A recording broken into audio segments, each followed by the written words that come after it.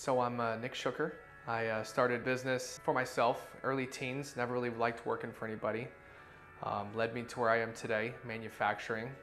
When I saw that I wasn't able to control the quality, I decided to start doing it myself. And boy, was that a challenge.